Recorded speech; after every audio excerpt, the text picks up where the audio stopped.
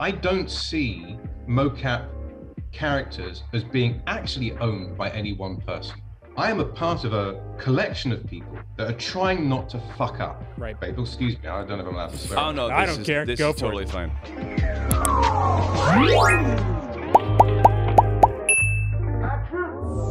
Hello, Internet. Welcome to T-Posers, brought to you by Stretch Sense. My name is Chris. In today's episode, my co-host Ander and I are going to be interviewing Pascal Langdale, actor, performance capture expert, and educator. He recently founded the Society for Embodied Actors.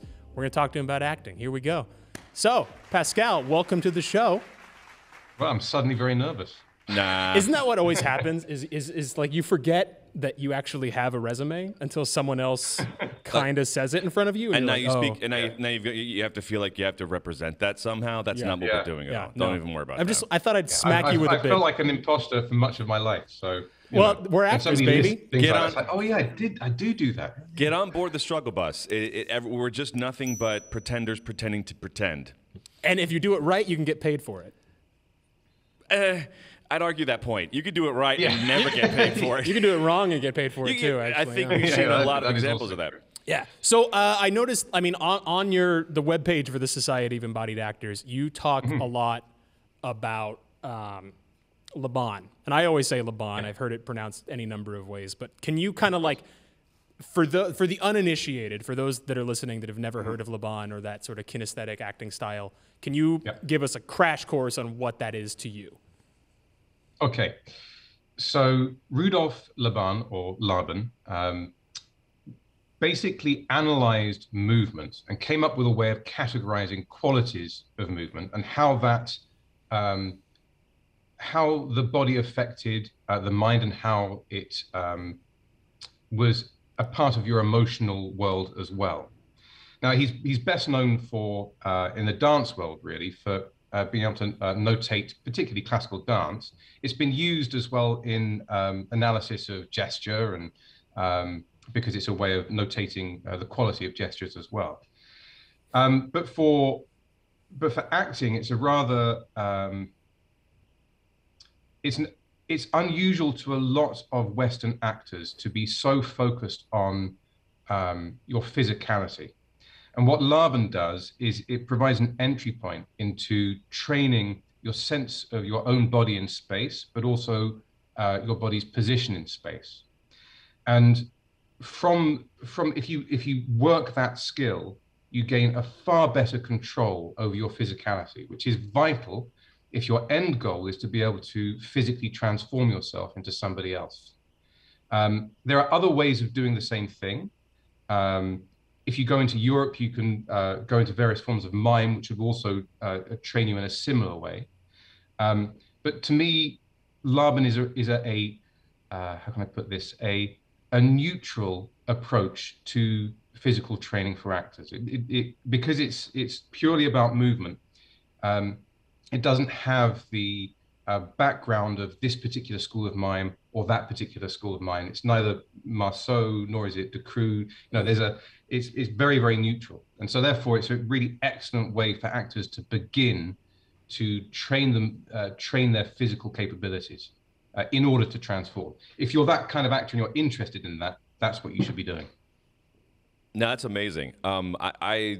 We talk a lot about physicality when I was studying way back when dinosaurs were alive. The old days.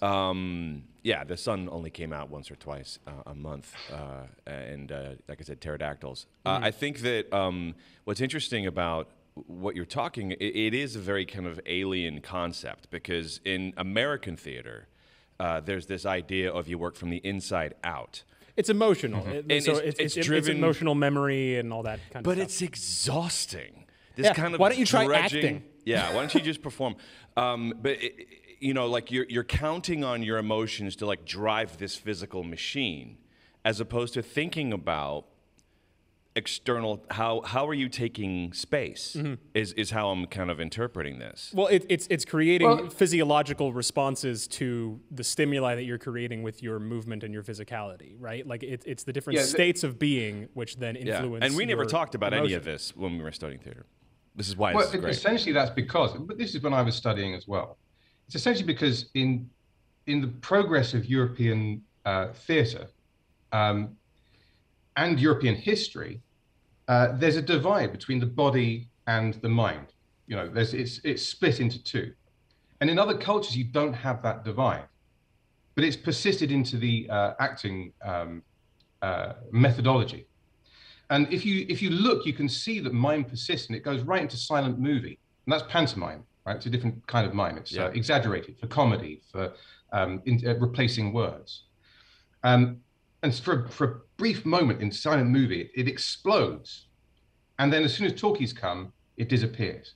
And at the same time as talkies, you have early Stanislavski was being taught in I was going to drop that, yeah. And that was very Freudian based, or William James. So it's goal-oriented action, it's semantic based, it uses words, actioning, verb words, and somehow you were meant to translate, a verb word like I seduce into, if I play that action, then physically it's just going to happen, which is not necessarily the case. And even if it does happen, it's likely it's going to happen as you, with your physical heritage, your normal way of behaving. It's not going to be that of the character. Even the way I'm gesturing now is as me, Yeah. So it was only later on with Chekhov, and to some degree Meisner as well, when it split off, that you started seeing psychophysical actions with Chekhov, for example. But then, even then, it stops. Even then, it takes until 2005, I think, for that was the first time I wrote a paper on nonverbal behavior, for example, and how it related to acting, and all those studies that had been completely overlooked by acting training, and yet it's a very, very appropriate thing to look at. And then Kemp wrote his dissertation in 2010, and so now there is this growing understanding that outside in, inside out, I don't really like those divisions, because to me it's the one thing. Right. It's acting, the body and the psychology and your behavior is entirely interlinked. You cannot say, oh, because I'm translating these words into an action. So you still got to physically do something. And the question is, well, how much control do you have to make that a consistent, characterful behavior?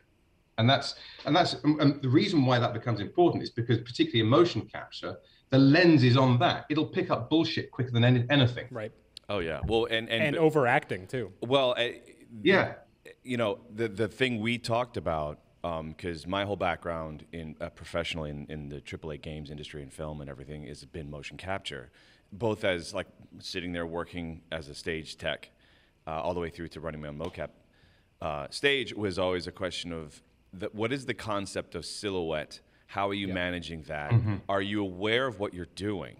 That's a big one. And it's that kind of external camera, or not even external camera, internal camera or internal network where you go, do you know where your left hand is right now? Right. Or are you still in your head? Well, it's just it's an extension of, you need to hit a certain mark. Like even when you're in film or theater or anything, you know where you need to end the scene. I need to be here for this fight, I need to be here for this kiss or whatever it happens to be, and then you can dance around that as long as you're at your mark at that point. It's fine. And motion capture is just that plus extra elements of your imagination sort of taking control of what isn't actually physically there in front of you. Now I want to do something here, and I hope you don't mind, but I'm not trying to hype. I want to jump in the Wayback Machine. Okay. And I want to actually exactly get in the DeLorean with me. Great Scott. And I'm really interested as to how you got to where you are right now. Yeah. So when you were a youngin', when did you know you wanted to get into the performing arts? Like, what was the thing? Was it a school play? Dance, was it like, are your parents artists? What is this? Oh man. Okay, you ready for this? Yep. Literally, we are ready for this. I was 4 years old. Nice. And my mum was a huge fan of Margot Fonteyn and Nureyev. And my brother had been taking tap lessons with this dance teacher. And my mother asked the question. She said, so Lorraine Grayson, who teaches your brother? She was just wondering, would you like to do ballet? You'd like to do ballet, wouldn't you? And it was sort of a leading question. I don't even know if that's how she said it. That's but I was entrapment. Like, well, as she hands you the tights, you want to do ballet, right? Well, I mean, she seemed to think it was a good idea. I didn't even know what it was. Right. And then it turned out I was pretty good at it. And I had to keep it a secret, which back in those days, you did not admit that you were a ballet dancer when you were a kid, or it had certain risks. Yep. But I got pretty good at it, and then I was accepted into the Royal Ballet School at the age of 10, which is, it's not a small thing. It's 8,000 or 13,000 other people, other kids audition, and you're one of 12. Wow. But that was a brutal, nasty place, I would say. Wait. You can't just say that and just roll right over it. 12 is a small number compared to the big number. but why was it a brutal, nasty place? Well, here's a few things that probably wouldn't be tolerated now. So, according to how good you were as a ballet dancer, how you were placed in the class. So the further you were to the back and to the left, the more likely you would be to be thrown out during the yearly re-audition to get back into the school. Yeah, okay. Yeah. For example. Yeah. The teachers were, I wouldn't say of the modern type. Mm-hmm. So they would draw blood. Bit of tyrannical stuff, huh? Yeah. Corporal punishment. They would draw blood. There were cases of physical damage meted out to students as well. Yep. I have to be careful because these are other people's stories. They're not mine. Of course, but from your personal perspective, how did you feel about all that? Like, how did you respond to all that? Were you aware of it, or is it just in retrospect? Like, keep your head down and get to the end sort of attitude? No, it affected me. There's no doubt. Yeah. After 2 years, I was thrown out, and it was a good thing. I cannot say any more than that. It was a good thing. It was not a healthy place for me to be, for sure. I've had that exact same experience. Yeah, of just I'm done with this, and I'm done with you people. So if we're out, we're out. How did you make that transition then from dance and ballet into theater or performance and acting? Because I'm sure that there's acting involved in ballet. There certainly is. But it's performative. Text work and stuff. But then I went to another theatre school. I got a scholarship to go to another theatre school where they did everything. So they did musical theatre as well, and flamenco and tap and everything. I became a very good generalist. And I realized that the bits that I really enjoyed the most were the acting bits during the musical theatre performances. Now, how old are you now when you're doing musical theatre? That's taking me up to about 16, 17, somewhere around there. Okay.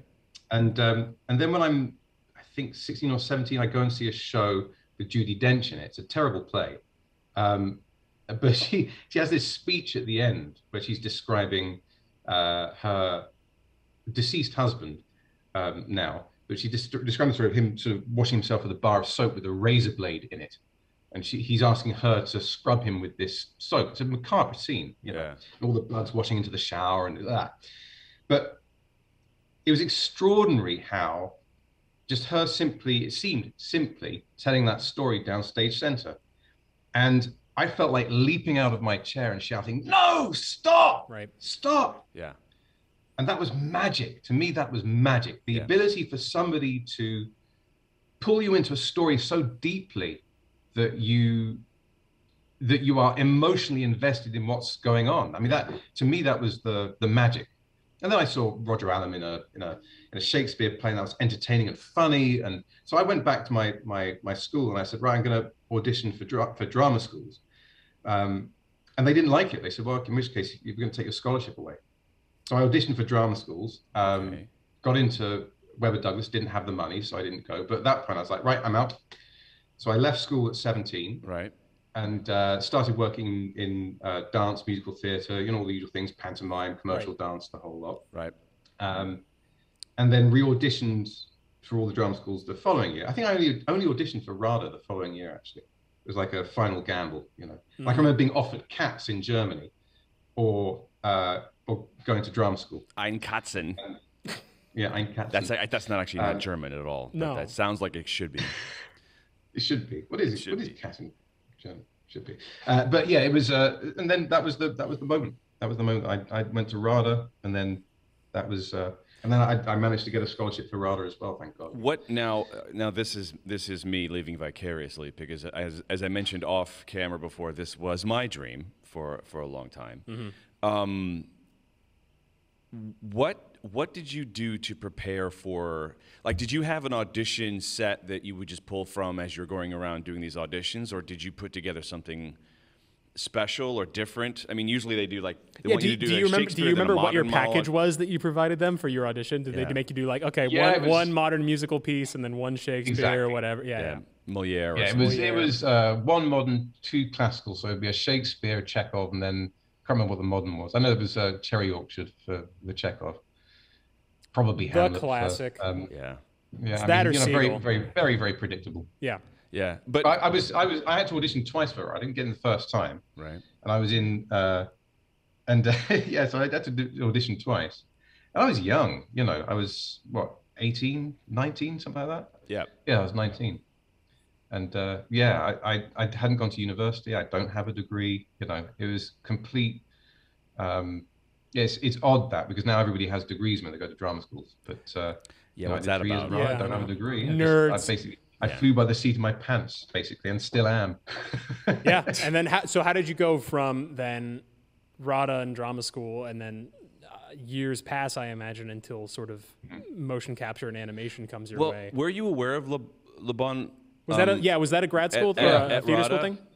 Yeah, I was taught Laban by a teacher called Katja Bloom, and it was good, but how to apply that to a character was never really covered. I found that with a lot of the physical training systems. Like, well, here's the physical training system. There you go. And I didn't have the tools. Even then, back then, I was thinking, oh, this is a bit rubbish. What's this about? I sort of dismissed it. Yeah. But it was only later, as I came at it from a sort of a different route, which was I became fascinated by nonverbal behavior. And so I was studying all the time in the British Library, just reading everything I could possibly get my hands on. And it came up. And then I was like, oh, okay, hold on. And I began to understand how it could be used. And so that's when I started incorporating it again into my technique, into my tool bag. But it took that for me to understand how it could be used. There's a certain disconnect I found in training in theater, where there's this idea that you get exposed to things and that it's up to you to kind of incorporate, just figure it out. And but what I've always had trouble with is making those, how do I, like, I don't know if you relate to this, but how do I use this? Sure. It feels like I've just gone to circus school, clowning, great. How does this relate to Death of a Salesman? Exactly. And performing like performing a contemporary piece, and I've just spent 3 months immersed in Commedia dell'arte. Like, what? How do I? I mean, what is the application here? That was always my struggle. At least for me, with my training, it was very much like, I got trained in Laban and various other sort of methodologies. And the one that I really connected with most was the Alexander technique stuff. And my teacher would use the ITM method, which is very much like, okay, what do you want to do today? And that's what we do. It could be something simple. It could be just sitting down or getting up from a chair, but you're doing it as you with your sort of built-in physiological habits that your character might not, and that you might not need to. It's just habitual that you've built up over a lifetime of sitting in chairs playing video games or something, that your spine responds a certain way. And then if like minor adjustments that Ollie would make would then all of a sudden people are crying. Why are we crying? I don't know. It's just weird physiological shifts can create emotional responses. But and knowing that, even without the context of a monologue or a show that you're working on or something, is still handy knowledge to have, because when you're doing that, you can then think, okay, how can I apply what I learned back there in that class to what I'm doing? Well, the thing that I always was interested in is, now I really want to dig into this a little bit with you, Pascal, because, I mean, for me, the thing I realized late, when I was actually on my way out of trying to pursue a professional theater degree, was the all-important, or at least I felt it was important, concept of context. So you're not making those adjustments or playing with your posture in a vacuum.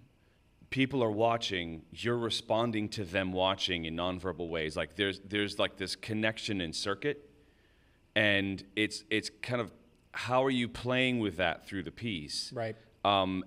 That I think is kind of the missing part. You're never just because if you're just by yourself with no audience, you're rehearsing. And the real theater is when you're sitting there and there's that circuit connection, that loop, that feedback loop, and it's not like gasping or cheering. It's just like you can feel them. Yeah. Right there.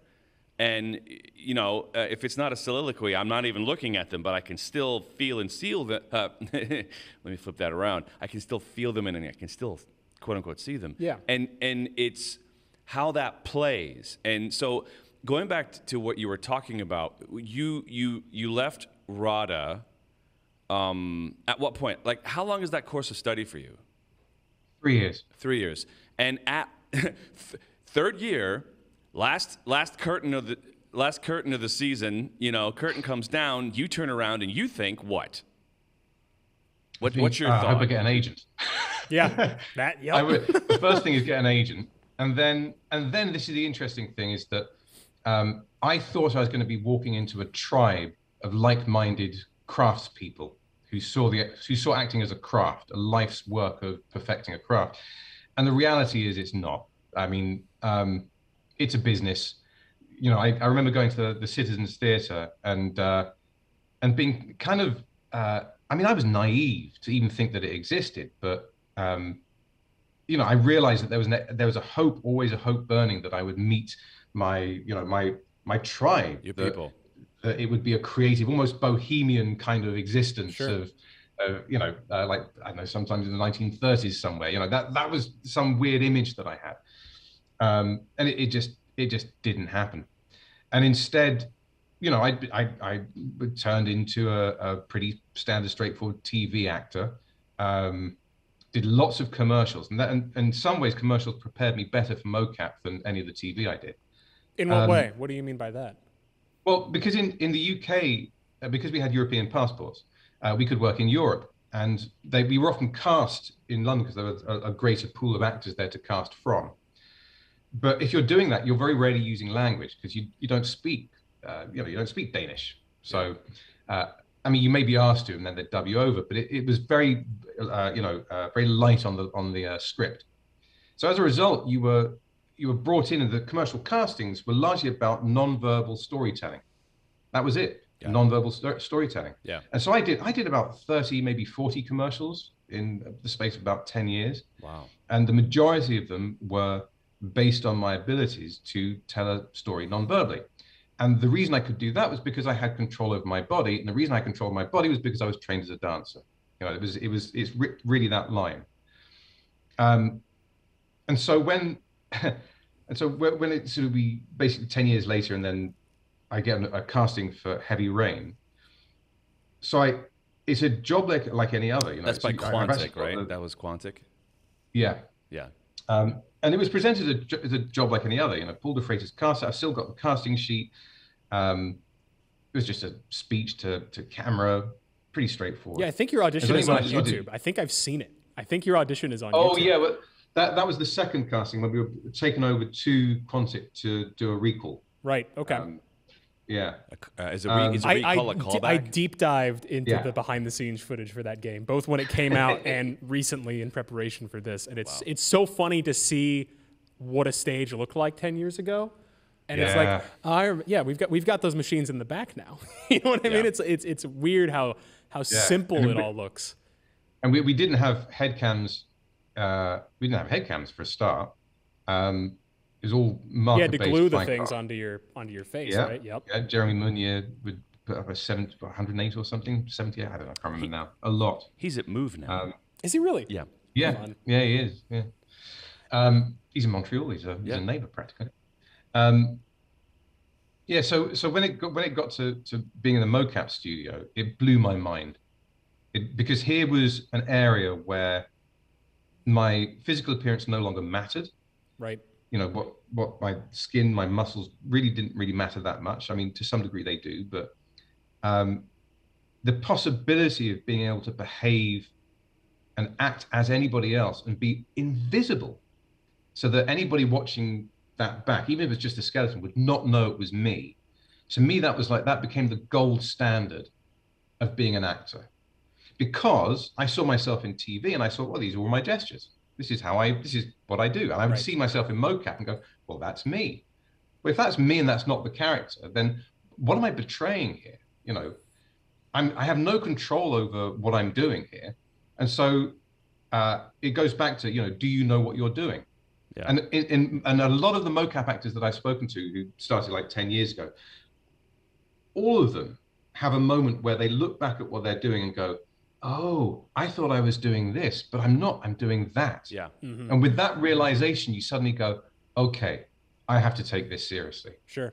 There's no way I can get away with this, you know? Well, and one of the challenges, obviously, with motion capture that I kind of want to lean into a little bit now with you, and I want to get your perspective on, is that, you know, when you're performing a character in motion capture, a lot of times it's to already recorded voice lines that another actor has done, or how do you feel about the concept of hiring an actor for the role in motion capture? I understand that that's not entirely practical from a business perspective. You can't hire Mads Mikkelsen to do idle poses for a week. You know what I mean? No. Like, that's too much money to do that. I understand. But there is this sort of, what's the trade-off between consistency of character, where one performer has complete control over face, body, voice, everything, as opposed to, you know, they recorded a voice line in LA, now you're going to do body work to that. Do you still find freedom within that world, or do you find that limiting in some way? And do you see, is there potential in the mocap industry, do you think, that we might be able to get to a point where we're hiring performers for the entirety of a role, just like you do in TV and film, unless you get dubbed over in a German commercial or something? You know, do you see what I'm saying? Does any of that make sense? I do, but I think there's two questions there. One is, will we ever get to a point where Mads Mikkelsen will be doing locomotions, which is, for those of you that maybe are unfamiliar with that, that's all the running, start to stops, changing directions, but also with every weapon that you ever hold, you might be strafing, which is like a low crouch, you know. And the answer to that is, I'm 47, I'm pretty fit. I don't want to do locomotions. I don't want to. A fitter stunt guy can spend 2 days doing that, and he will be knackered. It is hard physical work, and stunt people are also trained to at least change their physicality to some degree to match the actor that they're doing stunts for, right? So that's not a foreign thing. It's an extension to me, I think, of that. The next question is, well, how do you feel about a character being a split between maybe multiple different bodies and the voice, and the voice gets the credit? Maybe the physicality looks like the famous actor. That's going to help sell the game, you know. But your part in it is a major part. You're the body of Mads Mikkelsen, let's say. You're his body in this character. And how do I feel about that? And the answer is that I don't see mocap characters as being actually owned by any one person. I think it's a fallacy. I think that mocap-based characters deserve a split Oscar. I don't think it belongs to one person. I wonder what Andy Serkis would say about that. Yeah, I do wonder. I wonder what Andy Serkis would think about that. I do. Yeah. But he would disagree, and I respect his point of view. Yep. But I know that we differ in this territory here. So if you think of the Oscar clip where Caesar is up against the glass wall in the enclosure, and he's now, I know that he wasn't wearing a head cam at that point. It would be impossible. Right.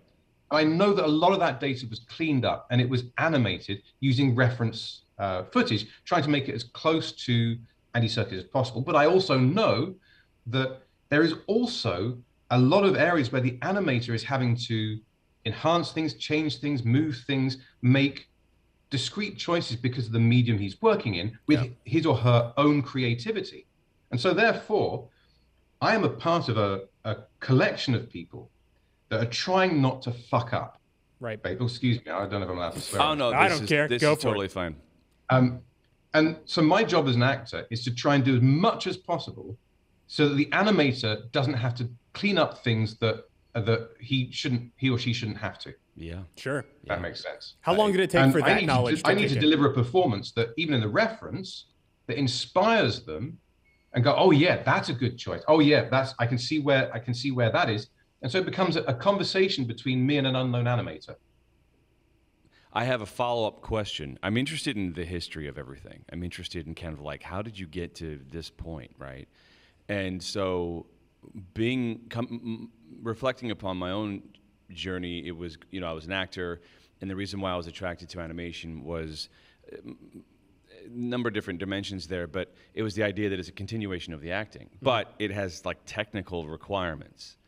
And so when I was running a mocap stage, when we were training new actors new to mocap, I had to actually go through and describe what an animator is going to do with this. Yeah. Like after you do what you do.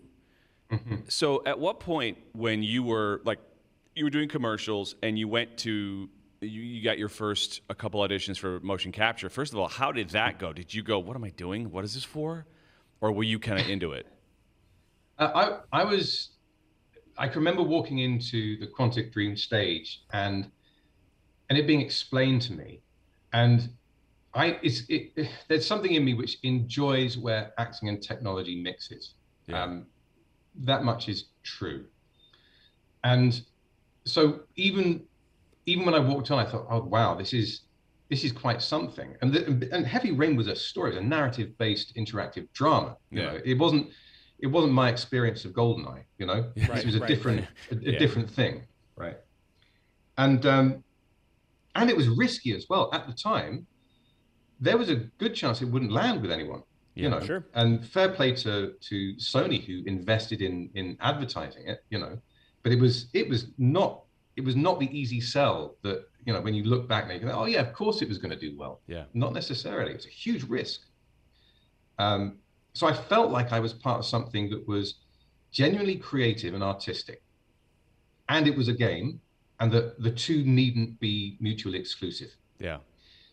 And when I was there, I walked up and down, all the different floors and looked at how the data was being processed, learned about rigs, learned about shaders, the difference between, well, I don't think I ever, at that point, I don't think I knew about the difference between, bones and blends and all the rest of it. That was later. Right, Yeah. But I've always had a fascination for how what I do translates into what the animator does. Yeah. And it is a short while ago, I was kind of validated because somebody who's doing the mocap cleanup, he came to me and said, there's a stunt person, there's you, and we love getting your data because we don't have to do much. Right. So you just built an awareness of like a spatial awareness of where the cameras I know the are. basic rules. It's just like Anders said, if you know the basic rules, not to occlude and not how to like cross your legs a certain way, and and end up on the same foot. How's this going to get blended? How is this going to? Exactly. Yeah. So do you think that because the actors apparently are the most there's a word for Careful. this. No. Moaning, complaining, complaining, whinging. No, actually in that profession, you are completely entitled to all of that. I think. Well, you know what the collective noun for actors is? A moan of actors. I thought it was a whinge of actors. It all works. I resent all of this. Well, it's a flamboyance of dancers. So it's not. But no, what I'm saying is that actors throughout their career take more classes and do more learning throughout their entire career than any other profession, regardless of location. In the U.S. then, like if you talk to like our good friend Catherine. Yep. Shout out to Catherine. Shout out to Catherine Grant Suddy. That woman is nonstop taking classes, studying everything. I mean, to be absolutely commended. So going into what you're talking about, do you think mocap actors need to focus on the method of physicality, internalizing that, externalizing that, taking space, understanding what you're doing, but also thinking about what happens after it leaves me?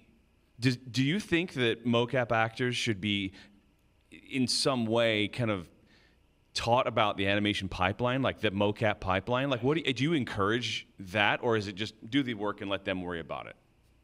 I think there's a variety of stages. So I'd say mocap acting is still acting. So be a good actor. That would be the first step. Train to be a good actor. The next step is to say, well, be a good character actor. In other words, because you'd call that character actor in the UK. That means being able to physically transform yourself into other characters. And for that, you need proprioception, kinesthesia, and you need immense physical control. And that requires daily training. It is not something that you can just do. Or if you're a Mozart, fine. Right. But most of us aren't. We need to put our 10,000 hours in. And it's no less demanding than voice work or just method acting. It requires, in fact, I would say it's more demanding. It requires constant physical attention, right? So there's that. Then on top of that, you have to understand how to characterize things as somebody else, which is not necessarily what you've been taught entirely in method, because you're going to have to marry that physicality with the psychology of the actor. So though that's enough, that's a period of 10 years right there, right? That's enough. And then you have to understand the medium that you're working in. Just like you have microphones, you understand you have to be sort of a fist away from the microphone, for example, depending on the gain you've got. Each medium has its own particular rules. It just happens that mocap more routinely demands certain skills. So in film, for example, you might work on green screen, you might be on a virtual set, but it's not that common yet. In theater, you might be theater in the round, which means the audience is anywhere. Yeah. But that's not the majority of theater. In mocap, that will be probably most of your experience. The audience can be anywhere. Yep. And your physicality is your ability to non-verbally tell a story well and interestingly is important. Even the way that if you're an NPC character, a non-player character, and say you're pulling a bucket out of a well, okay? If you're an NPC, you don't want to draw focus, right? You don't want to bring in the fact that he's having a divorce and he hasn't slept all night. You want to be the best drawer of water. Mm-hmm. Make it as clear and as focused as you can, the best drawer of water. And you have to create that physical story of person drawing water from a well. If you go up into cinematics, then you've got everything else. Then you can bring in all these other aspects too. But you have to know the medium that you're working in, the role that you're playing within that story. Are you NPC? Are you a character figure that comes up and has a cinematic? Is it a near cinematic? Those are also another phrase you can use. But you have to understand where you slot in so you can adjust your performance accordingly. If you don't know where the audience is, what scale performance do you think is adequate and correct? Yeah. And that can be a conversation between you and the animators as well. But this is medium specific. And every medium has its rules, regulations, and constrictions. Yeah. Mocaps are just different. And just like, you wouldn't necessarily say, you just go and do film. It's fine. Take the rules of theater and do it in film because it will work really well. Mm-hmm. It doesn't. Ask Peter O'Toole. Well, it's interesting that you talk about, having to understand the rules of the medium. And I think you're going to agree with me on this point, but I still want to hear your thoughts about it. I agree with you. Great. Moving on. Okay. It's funny because it was actually even in some of the Heavy Rain behind the scenes stuff where the title of the video was Casting Real Actors for Motion Capture. And I've always been of the mind that acting is acting. There are different rules to different mediums that you have to understand, but I don't consider doing locomotion any less acting intensive than a day of cinematic work. Mm-hmm. And I just wanted to get your thoughts on that concept because that language is throughout the motion capture world. I find is that there's the people that do locomotion and then there's the actors, right? And I don't see the difference. Well, as I said, stunt people act because they act. Tom Cruise's stunt person knows how Tom Cruise does all his own stunts, doesn't count. But stunt people understand how it is to physically become more like the other person under extreme circumstances. And the thing is, with a lot of these things, they are extreme, And the more extreme the situation, the more you're looking at the body, basically, its pose, its movement, for a signal of what's going on. You're not really looking at the face. Yeah. The crew would back that up. That was his approach. There's no less acting. It's the focus and the demand of what it is you need to deliver is slightly different. As you're strafing, can you bring in the fact that your character's just gone through a really rocky separation with his partner? No, the important thing, he's strafing because his life is in danger. Yeah, right. Or her life is in danger, right? So there's that. The real actors thing, I also think, comes from a place, a historical place, where I remember going around Gamescom in 2000 and when was it?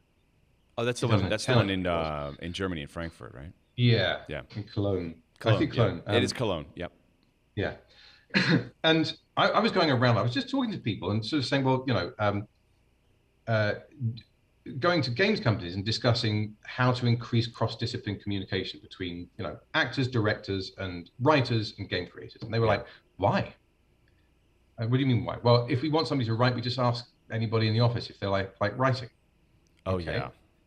And it was absolutely routine. It still is routine that if you wanted to get some mocap done, you'd find one of the animators would come out who liked slap doing a suit some on. acting. Let's do it. Assistant producer, or maybe a PA of some sort. PA who or a stage manager who has never. Yeah. Well, I worked at game studios just like that, and I was. Sorry, I'm trying to make this about me. I'm just reflecting upon what you're saying. Is that's very much. I'll back it up. It's very much the case, and they wouldn't rehearse. You'd get this quote unquote script that morning when you arrived at the stage, and you'd spend most of the time trying to figure out, what we're going to do. There was no rehearsal. It was very alien to someone who's used to and I don't mean to suggest that like cinematics and locomotion are the same thing. Right, like they are in the same. Again, it's the medium is the same, and you have to kind of understand the rules. But there is a certain I just need to get from A to B as this character, and not and that's it. This is not something that you're going to be close up on. But my point is actually taking it a step further is, for the longest time, game companies historically were doing amazing things with engineering and math. They were just they were doing graphical representations of math. And then they're like, oh, we're going to actually have characters and Link, and there's going to be, Legend of Zelda was the first one I ever saw when it was like, wow, it's amazing. And then they had to think about how somebody moves. And for the longest time, it was just more economical to just grab the audio engineer who's interested and just, oh, we got mocap, we'll get some. And it only has been recently that people have finally, sussed out that, it actually matters if we do this properly. Now, there's expediency where, look, we just need to pick up, we got to do some pickups, and I'm, Chris knows how to do this, so we're going to throw in the suit.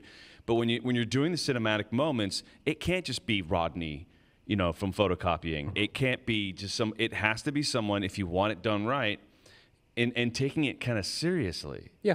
That's also because the technology has improved as well. I mean, 10 years ago, the graphic fidelity was relatively low, and it was routine that you would, as an actor, you would have to exaggerate your movements a bit because the mocap system didn't really pick it up. And so now, there is a debate about whether you need to slightly scale up your performance or not, and some people say you should, and some people say you shouldn't. But now it's a discussion. There just has to be life. There just has to be life. That doesn't mean that you have to breathe like this. You just have to have vitality to your existence, which is really just think about existing, and you'll be fine. You don't have to. Except that if you're Clint Eastwood and you're doing mocap, your whole career has been about being very still and letting the camera in through your eyes. I still think that sells the story, and in the context of everything else. So, like that test where if you have a blank face and you show something horrible beforehand, you see the blank face and you think, oh, that's obviously he's very upset. Upset. Whereas, so that's kind of the Clint Eastwood model. You can't really Clint Eastwood in mocap, not really, because as soon as you're still, truly still, and humans can be very still, the artifice is suddenly shown because you're still in an animation. All the in film you have 24 frames per second. It's a liquid medium. It's based on a liquid medium, whereas mocap is a digital medium. And I think as a result, okay, yeah, you don't breathe like this, but if you're not breathing at all, or it doesn't pick up that you're breathing, that can be an issue. It's interesting because, like, obviously in theater they say that that there's power in stillness, right? There's something about Macbeth doing this monologue, just standing there, not rambling, not running from side to side, nothing, just standing there and doing the task. And but in motion capture, are you suggesting then that stillness equals death? Like no, what I'm saying is that particularly for stands, for those moments where you are in quotes waiting for the player to make you do something, right. Particularly for stands, that's when you have to think about silhouette. Because that's obviously what the player is going to be seeing the character as. That silhouette. You don't really have to think about that so much in movie unless it's being pointed out. And yes, some movement is required because otherwise you look like a statue. Because in animation, in mocap anyway, that lack of movement suddenly becomes very, very obvious, and it becomes a thing, and it becomes uncanny. It's sort of in a way that doesn't occur in film. It looks like a mistake. Well, and is that one of those things that you think as technology advances and as more kind of subtle action is able to be captured, is that something that you can see adjusting in the future of motion capture?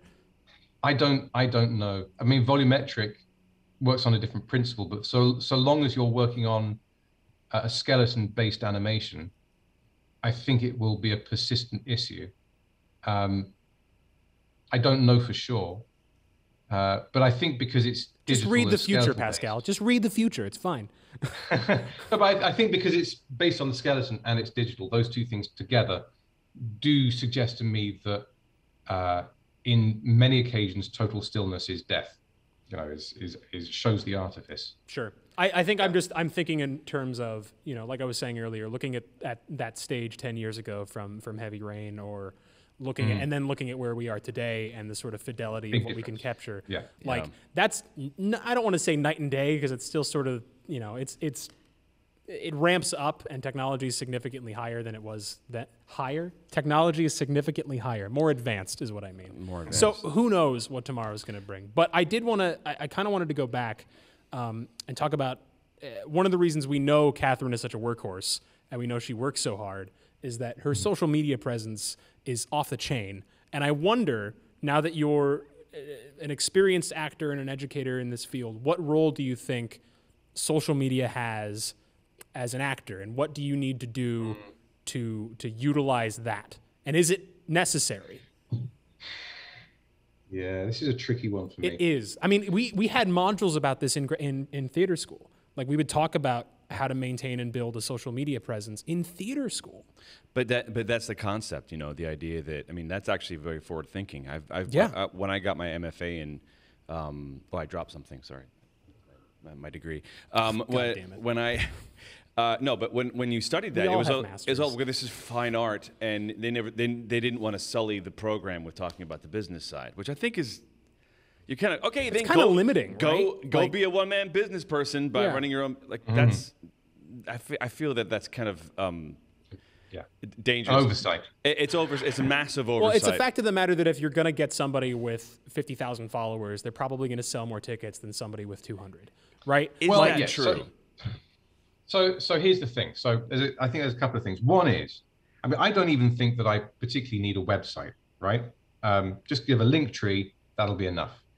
But particularly if you're trying to create a profile and sort of establish your brand and you don't already have any kind of real presence online, then you need the website. You do need to do Instagram. You do need to put content out there to show anybody what it is you like doing and being interesting, so on, and yes, it is true that in some places you send in your resume and the customer will say, how many followers do you have? Because it is pertinent. And I know that in some cases, influencers are being employed in mocap because of their ability to raise the profile of the product, which is no different than getting a famous actor. Right. As far as I'm concerned, it's no different. Mads Mikkelsen and Norman Reedus and the Funky Fetus, man. I love the name of that. Yeah, so I mean, on the one hand, you are getting guaranteed great actors, or they should be, because they've been validated by their success in the industry, and as a result, they have a huge following, and so that's what you're getting, on the one side. But on the other side, you're getting, if you're getting 500,000, a million people, of which maybe half of which are interested in a post about a particular thing, that has a currency. I get it. Now, I think essentially this has always been the case since the Greeks onwards. There is the industry you find yourself in, and there is the craft. Yeah. And the industry doesn't really give a hoot about the craft, except that, generally speaking, if you're good at what you do, it's useful and saves money. It saves a waste of time. But that doesn't necessarily correlate with your value as an asset, which is a production question. That's the industry. The only thing you really have control over, really, is your craft, is your ability, is your talent. And yes, talent in a small, keeping your talent away from the world is not going to work either. But that has been an eternal question for artists for as long as there have been artists. So really nothing much has changed. The landscape of the industry has changed. The nature of how you get yourself known has changed a bit as well. But the industry has always just been the industry. And that was my naivety in Glasgow 6, was that, I thought that the craft came first, that, the tribe that was the most important thing. To me, it is. However, I can't ignore the fact that there is the industry, and I have to do certain things to ensure that I work. And if that's Instagram, if that's posting stuff that I'm doing, then fine, that's what I should be doing. Being a bit of a dinosaur, I find that difficult. I'm a naturally private person when it comes to things like that. But I'm learning. I also have to adapt. Well, you also have credits to your name that that give your name credibility that up and comers just have to kind of constantly post every single day. And I'm too private a person, man. I can't do it. Well, I act that's the deal. a lot, but I'm not. I don't want to change who I am and be vulnerable in this way, which social media is. But you need to take a look at now. Stay with me on this one. So this is my coach. I'm putting my coach hat on right now for Chris. So you got to think like Beyonce does. Oh, that's all I do. You have to. You got to think. That's my acting technique. What would Beyonce do? You got to think how Bey would do this. No, the key thing is that she puts on a whole persona. So she goes on stage. She's not Beyonce. She's Sasha Fierce, I think she says. So she is a completely different persona in order to get her through her day. So she reserves herself, and she shares with the punters, Sasha. And so I think that, because I've had this exact same discussion. That sounds so dangerous, to create an alternate persona for yourself to control. I don't want to be acting on that many layers in real life. This is the struggle with animators and fine artists that I've went to school with and that I've worked with. And I think Pascal is kind of like pointing at this, is that there's a deal you have to make with the devil you choose, because you can be the internal artist and you can be brilliant and never show your stuff, but you can't bemoan the fact that nobody knows who you are. So what is it that you want? So if you want something, you have to come up with some kind of artificial construct that allows you to do the business side. And unfortunately, what is a headshot? Is a headshot an honest image of me as my family know me? Bullshit. Right. It's a presentation of a version of me which may have value. Yeah. Yeah. I like that. I like learning about this sort of stuff, which kind of leads me into sort of the last section of the interview, where I want to talk to you about resources for up-and-coming actors or people that want to get a better grip of what this industry is and what it has to offer. I know you work with the Vaults, which shout out to the Vaults and Richard and all those guys. Great resource. And I know you're teaching a class in Toronto, I think, on the 4th. So if there's still time. That's right. I don't know when this episode's going to release. It's pronounced Toronto. Okay, sure. Either way, Toronto. If there's still room, please sign up. You're sort of almost sneezing. Toronto. Right. Okay. So, but you also just founded this Society for Embodied Actors. Can you explain what that is, what your goals for that project are, and what do you want to do with that? Well, during the lockdown, the past, what, 18 months, the Mocap Vaults was doing great in-person classes, and suddenly they stopped. And we had about 1,000 people, 1,000 students and alumni who needed some kind of continuation. And so I thought, well, okay, well, I'll teach Laban then. So I did some online classes in Laban or Laban, and they went down really well. I didn't know whether I could do it, and then it turned out that actually it worked pretty well. So then I also simultaneously discovered that a certain aspect of psychology validated an approach that I have that I created maybe a decade ago called the psychophysical approach, which there's lots of different versions of it, but this is a very particular approach. And when I realized that was validated, I thought, well, I'll teach that as well, because I used to teach it in London. I actually got a bunch of actors together to test out this process to see whether it worked. And I'd sort of put it on the back burner because I thought, well, nobody's really interested. I'm in a new country. It's hard to sell. What's the point, But when it was validated, I thought, okay, well, I'll teach that as well. So I ended up teaching both Laban and psychophysical. And then, and this is the interesting thing, is that the alumni from those classes ended up creating a WhatsApp group. And that community of people from all over the world started chatting to each other, sharing stuff. And then I realized that here was the beginnings of the tribe that I always wanted. I wanted to be a part of being part of a community of actors that believed in the pursuit of total or near total, without insanity, of total transformation, psychological, physical, emotional. So that somebody who knows you would double check and think, is that Pascal? Is that? And suddenly in mocap, my aim is to be invisible. The moments that I really enjoy or feel most validated in an actor is when a director turns around and says, yep. So sometimes I do this sort of body matching thing. So I will turn myself into another actor's body, how they perform a particular character. Okay, so I have to take on their physicality, their gestures, their way of moving, walking, the whole lot. And it's quite a lot of work. But when I do it well, to me, that's like the gold standard. That is the point at which I go, yeah, I'm good at what I do. That's good. That's really good. So this society is for actors who believe in that goal and want resources and connections and conversations and to share stuff in order to have that shared pursuit. Eventually, I want to include animators, directors, producers, because I think that increasingly, because of how free Unreal is and all the software, right, is that this is already happening. Small teams can create stuff, but they also need links to creators and actors who are also writers, who understand motion capture, who understand interactivity, to come on board.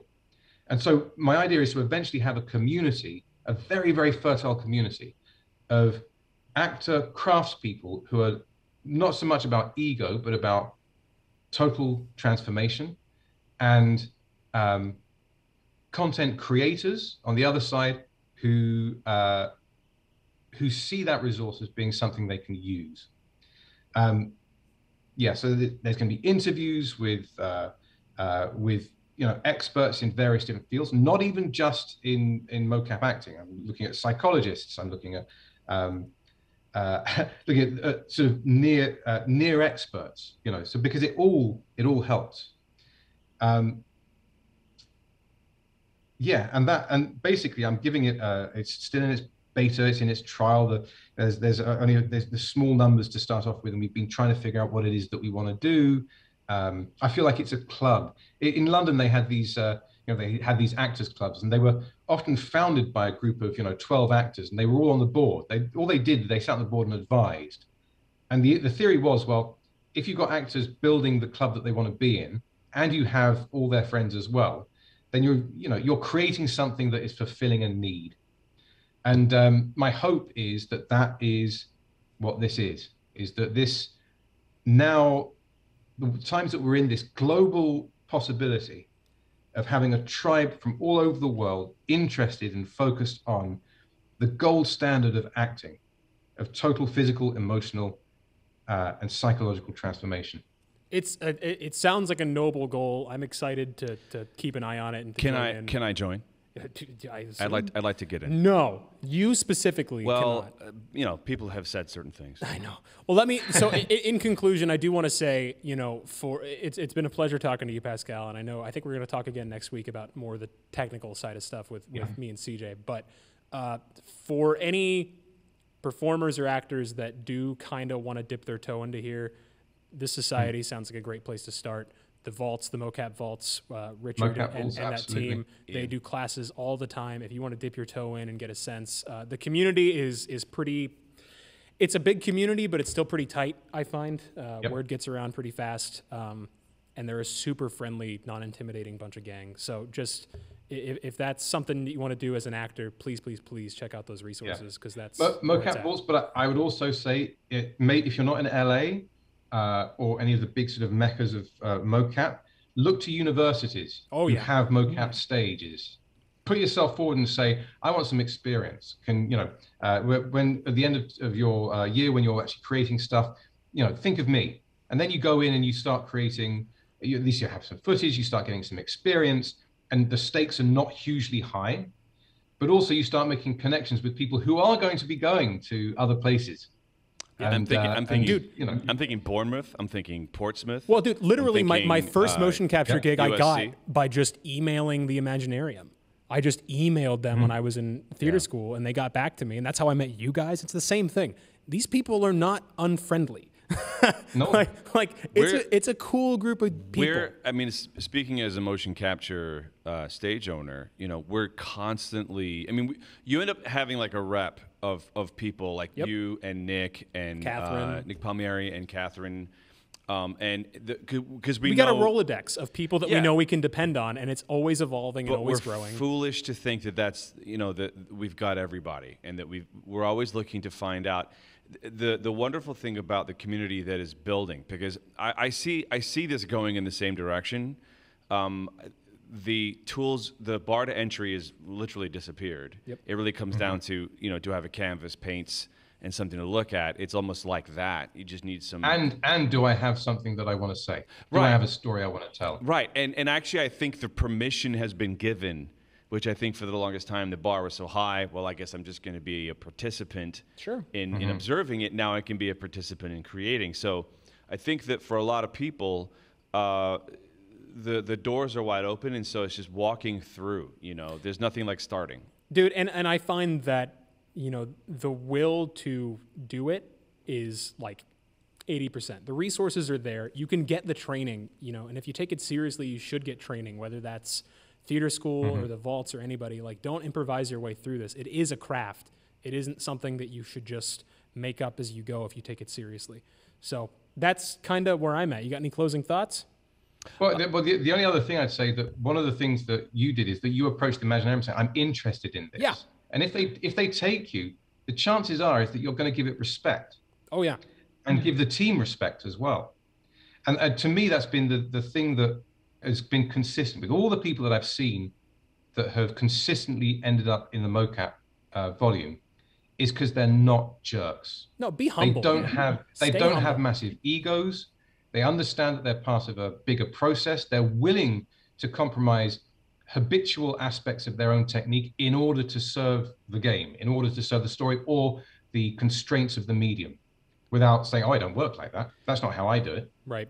I think there's a wonderful thing about the weirdness of the process of motion capture is that you can't hide a lack of enthusiasm for what you're doing. You can't.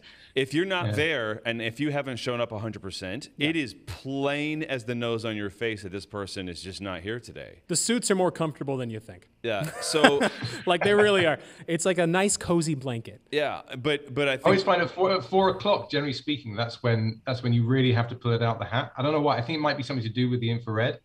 It's basically come 4 o'clock, everybody's like, I find and that then like everybody starts doing things in the same rhythm, you know. And you're like, if you start at 9, if you start at 9, by 4 o'clock, there's so much just like crust built up in the suit that like you start to get rusty. You're absolutely right. It matters when you do what you do. Dude, you know, if it's leg day, we're doing that first thing in the morning. That's why Olympic divers will like. I just been watching the Olympics all day, and they dry themselves off every single dive because it changes the way that they operate in their dive. I you know, and now we're just kind of like reflecting. Now we're just rambling. Yeah, we're just rambling. I think that I can never get enough of talking to other actors about it's addictive. All of this stuff.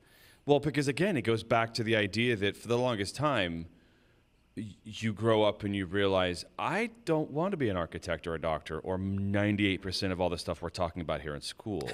You gotta love it, because if you don't love it, there's too much to deter you from it. There's too much in your way that if this isn't what you need to do with your life, then you might get your butt kicked. Yeah, I think there's a lot of actors in varying degrees of development. Oh yeah. You know, I have a whole sob story about why I didn't continue on and so on and so forth. But it's like you're at varying degrees of acorn to oak tree, and it's kind of like figuring out how far you can go, where you want to go, and also finding the community of people who are going to help you get there. Because the big fallacy is no one does it by themselves. No. Nobody does any of this by themselves. There is no such thing themselves. as a self-made person in acting, I find. You're absolutely right. Everyone's got champions. You might get lucky, but nah, it's part of it. One of the interesting things was when I started teaching for the Mocap course, it was before I started, I went and watched one of their classes. And I think it was Gareth that was teaching. And it was weird because I would see something that the student did and I'd think, oh, well, they need to know. And then Gareth would say it. And it was the first time that I realized that we've all been individually sort of, you know, going through this industry and learning the medium. And we've all come to the same conclusions. We all have similar, we teach it differently. I know that's the case. But then, you know, I then work with Richard, and that blows my mind. I learned from Rich, I learned from Paul Malwini, I learned from Ollie, I learned from John Dower, I learned from everybody. Mark with his weapon stuff. I learned from was a guy who now no longer does mocap, but he was trained as a clown, and I loved watching him work. I learned from him. There's the idea that somehow, you know, you can carve a path into the mocap industry as being a solo spirit. There's a few people that maybe, you know, because they're like the Mozarts of mocap. Yeah, there's always going to be those. I mean, they exist, but that can be lonely. Yeah, that's not as much fun. Make some friends, man. It isn't. That's why I jump at any chance to do these conversations, because I want to feel, you know, you want to feel like, and like I said, I think I've acted in as many games as I've directed, and it's like my favorite thing to do is to talk to other actors about their process, about what the game needs, how to get, like, what's the path to that. All of that stuff is just, I feel like I'm floating. I get the feeling, moment. Pascal, this is not going to be the last time we talk about this. Yeah, it's going to be great. I get the feeling we're going to be in touch. Not. So there will be another occasion, I can guarantee. Is there anything we need to make? Is there anything we can do for you right now? Like, do you want to talk about like a Instagram or website or like a program you've got coming up? Like, where can people find you next who are interested in working with Pascal? I think just at the moment I'm focused on Instagram. So far as my push stuff to Facebook. I'm trying to, part of the reason why I'm creating this online community is because I don't particularly want to use Facebook. I think that's not the way things are going. It's not what I particularly want to do. Okay. I want everybody to contribute their stuff and know that it's not being tracked, that it belongs to them, you know. So yeah, look at my Instagram. There's my link tree there. You can always reach out. Not a problem. Yeah. And we also have cool graphics that we can put under his name. Sweet. Like right now. Yeah, right there. Like that. If I do that. Perfect. Right there. Perfect. Point incredible. Pascal, it's been a pleasure, my friend. Thank you for coming by. It's been a real pleasure. I will talk to you. Well. Yes, I will talk to you next week. And God damn it, I love talking acting. That's a wrap.